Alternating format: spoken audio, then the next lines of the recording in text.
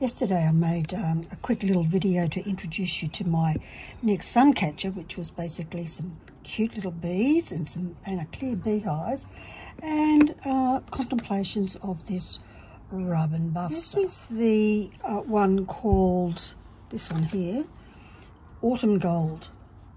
And I've rubbed it on this textured glass some weeks ago, and it's been sitting in the morning sun, I think, for about a month. And you can see there's just no deterioration at all. When you hold it up directly to the light, with like full-on light shining through, you can't see it. So that's something to be mindful of. If I turn it over on dark glass, I can't see anything. Even with the light shining through, it's like nothing is there. So I'm going to test it out full-on with my beehive.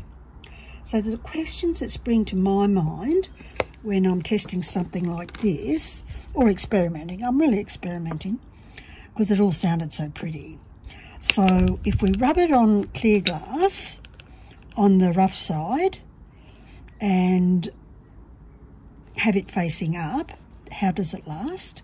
If we do it underneath, does it make a difference? What does it look like?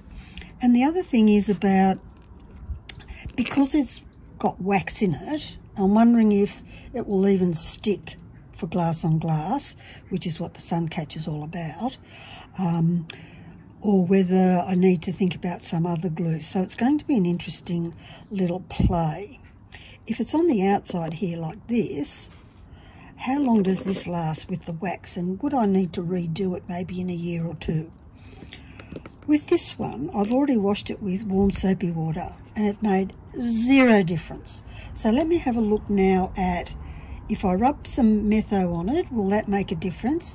And if I use terps, will that make a difference? Almost forgot my thank yous.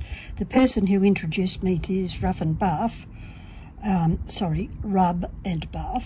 is Rachel from Groovy Glass, because stained glasses do a lot of patinaing of solder and such. So our first conclusion, of course, given that I've washed it, and it wasn't even all over, I didn't want to waste too much, is that it'd be just absolutely perfect for indoors. So if you're making textured glass Christmas decorations, for example, this would be terrific. If you were doing, let's say, something more exotic, like a similar pattern to this, perhaps in a beautiful turquoise texture, and you rub the gold over it because you're making a peacock feather, how amazing would that look? Oh my God, I'm so excited already. So let's see if it's going to last the distance for outdoorsy before I even bother experimenting with my beehive. The first thing I'm going to test is metho, see what that does. Well, pretty much nothing on the pad, so I should be able to just polish that off. Well, that's pretty good. Next test is terps, and let's see what that does, because it's a wax, so the terps just might break it down.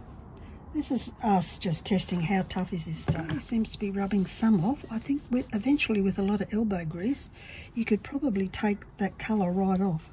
White vinegar, 50% mixed with water. So I'll just pop that on there. So here I go with the white vinegar. What does that do?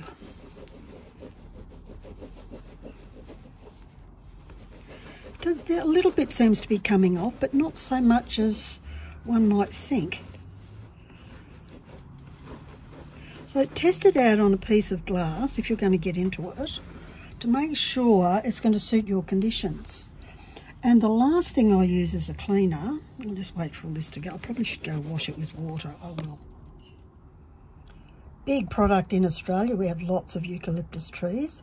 Great for cleaning out the sinuses, but also really good as a cleaner.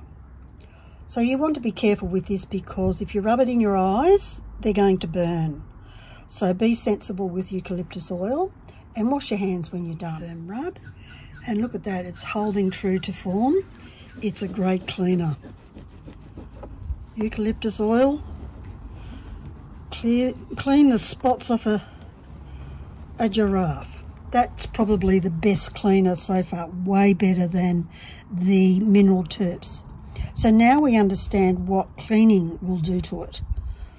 So inside or outside should be okay. And of course, the bit that you've all been waiting for, how do we use it? We've talked about why, because we want things to be pretty. We've talked about this being mica and wax mix, and that's what it is.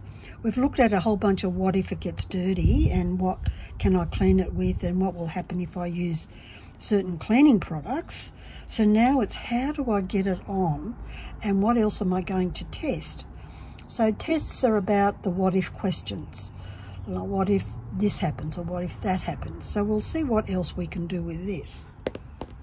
I did say detailed testing because I'm a nerd and I like to experiment. And I'm sure there's a couple of you out there. I know of one other who will be watching this with great intent, and I love you too.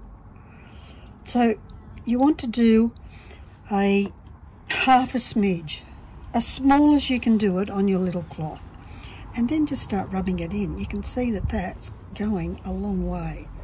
So I'm rubbing that into the lovely pattern, and what I'll do with this is allow it to cure, and then I'll cut it up into hexes and sprinkle it in amongst the clear ones. So this way I've got rubbed it in there, so that's on one side. Now I'm going to turn it over, flip side, and do it on the smooth side. So I haven't added any more. I'm still working on my smidge. I need another little bit of a smidge. I don't know what it'll do on the clear side, but you don't know till you try. Imagine if this was on the back side of a beautiful red and orange transparent bit of delicious stained glass. So that's on the other side. So it needs to be a little more even. I don't know that I'd be bothered with that. But I'm going to also do what if it's on both sides. So my interest here is, will it stick with the hybrid silicone glue? So this one I'm going to do backside and front side. Way too much. I got way too carried away here.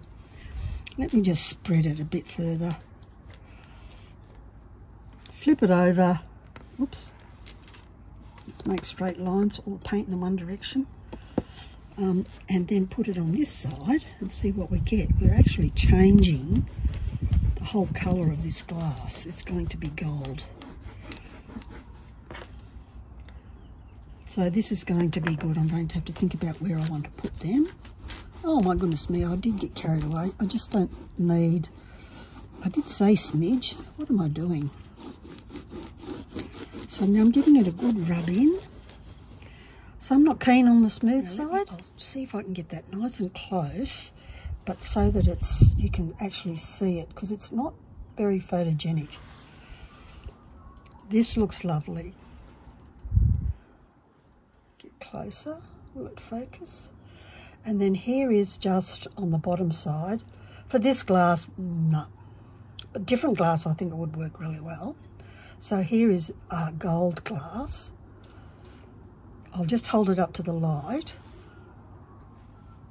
Up to the light, it looks black. So we may not want that on our clear glass activities. Very important to have a look at that. That conclusion is you need to choose your glass. So remember I said on this one, when I held it up to the light, it was like it wasn't there. It was still just plain purple glass. So do a test patch first. So it's all cut up, and you can see how just mixing it up a bit just really creates some additional interest. So I'm really liking the effect of that, but it's then how do we best glue it? I'm going ahead to use it on my Suncatcher because I know that when the light's shining through it I won't be able to see it, but in the mornings and the evenings I bet I will. I'm pretty excited still. Look at that one. Isn't that gorgeous?